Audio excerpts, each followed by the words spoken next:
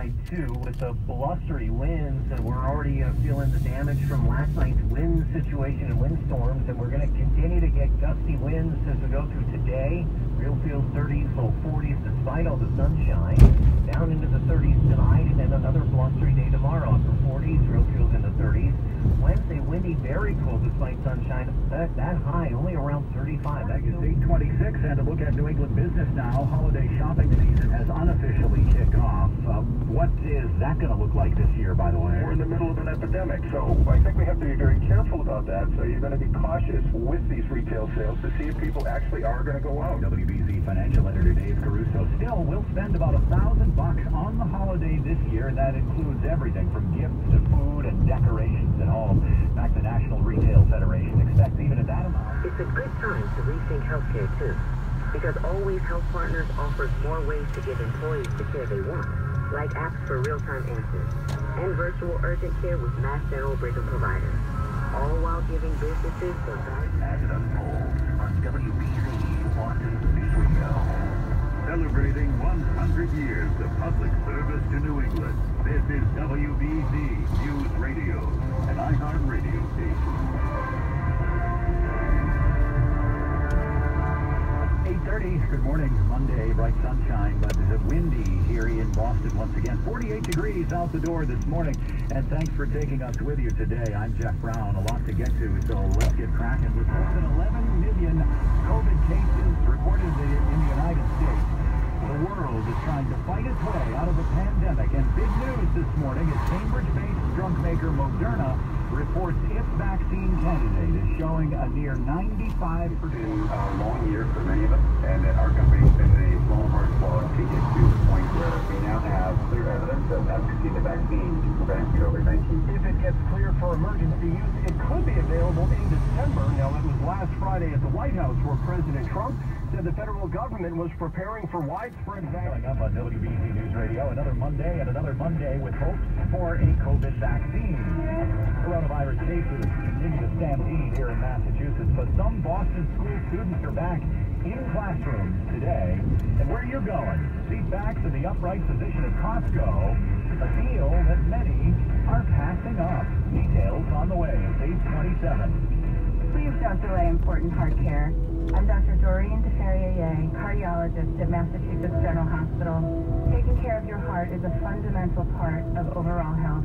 Too many people are delaying important heart care appointments during... You could be a good fit for our little company. Do you have any questions for me? Do you offer health benefits? Actually, we do. Even dental? We do. Choice of plans? We do. How? The Massachusetts Health Connected. Train lane closed for work and heavy delays there. David Cioccolino, WBZ traffic number 3. What a difference just a few hours makes after this overnight rain and windstorm moved offshore. We're going to be left with some winds, otherwise clear skies, bright and sunny throughout most of the day today. Temperatures will get into the low 50s, but it will feel a whole lot colder because of the winds. Dinner time tonight's going to be chilly. We'll be back in the 30s, and all over the map this upcoming week, but every day features a mix of sun and clouds. For example, tomorrow we'll get around to 50 for a high. Wednesday, we're only in the upper 30s. Investigative reporter Matthew Lusk. The Trump campaign is arguing that their poll observers were kept too far away to actually make sure that the mail-in ballots that were coming in were legitimate and weren't in some way part of an effort to cheat the election. And that argument has really not carried a lot of water this decade. Because of COVID, there were restrictions in place on how close these poll watchers could get. Chuck Severson, ABC News, a legal claim in Pennsylvania. Not just here in America, but around the world. Lori Kirby, WBZ, Boston News Radio. It's 8:38, and it's beginning to look like Wall Street is certainly going to extend last week's huge gains. Let's check out Bloomberg Business right now and Tom Busby. So I'll bet you that last week it was Pfizer's positive COVID-19 vaccine data that lifted the market. Today, game-changer results from Moderna, pushing Dow futures up 413 points right now.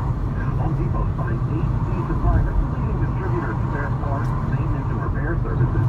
Best deal now. And the Subaru retailers of New England all-wheel drive traffic on the 3s. South of the city, a crash on the ramp from 24 north to 93 south as one car in the left lane, one off to the right. 495 south is jammed for 2 miles getting to a work crew after Route 24. 95 northbound busy for close to 2 miles heading to the 128 and 90. Membership required with UPCU.org. Sports now on WBZ News Radio. Patriots battled through the rain and wind, upset the Ravens 23-17 in Foxborough. Cam Newton had 2 touchdowns, one in the air, another on the ground. Receiver and former high school quarterback Jacoby Myers passed for a TD. Rex Burkhead caught a pair, and running back Damian Harris had his best career NFL game with 121 yards. They're happy right now. Past 4-5, and will visit the Texans Sunday. Tom Brady's Buccaneers handled the Panthers 46-23 in Carolina. Rob Gronkowski scored again. Brady accounted for 4 touchdowns. And Dustin Johnson finished a Masters record. Morning roadways right now on the Subaru Retailers of New England all-wheel drive. Traffic on the 3s. David Struffolino. You're brought to us by Digital Federal Credit Union. North of the city, 495 northbound on the brakes from after Boston Road in Westford because of an earlier crash before the Chelmsford Rest area. South of the city, 495 stalled out for 2 miles to a work crew after Route 24. Takes 5 minutes to sit through that backup. And then a disabled box truck blocking the right lane before exit 2. On 24 north, a wall of traffic begins after Route 139 because of a crash on the ramp from 24 north to 93 south.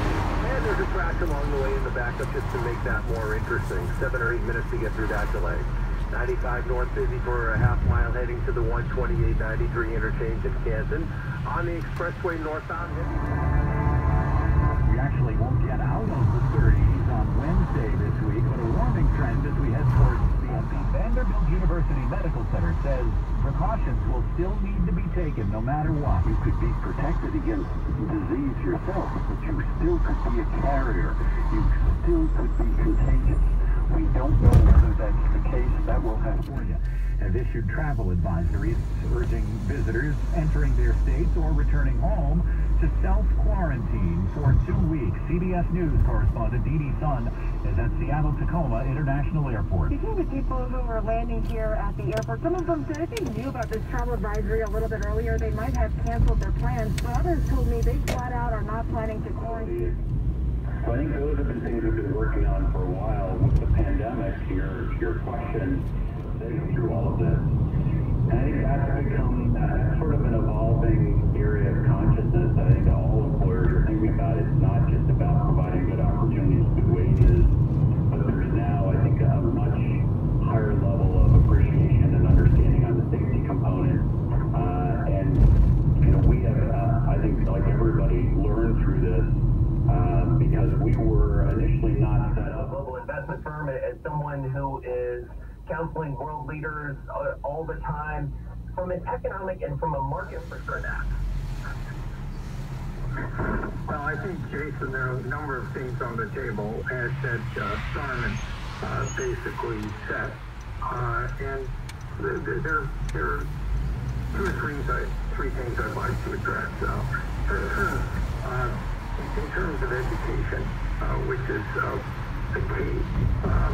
I was in China about 2 years ago talking with a senior person there who said they were going to be delivering computer science education to 100% of their population. BZ AccuWeather forecast. Let's check it out now. Here's meteorologist Dean DeVore. So the windstorms last night, now we're blustery today with AccuWeather real field temperatures looking like they'll be in the low 40s at best this afternoon. Then tonight.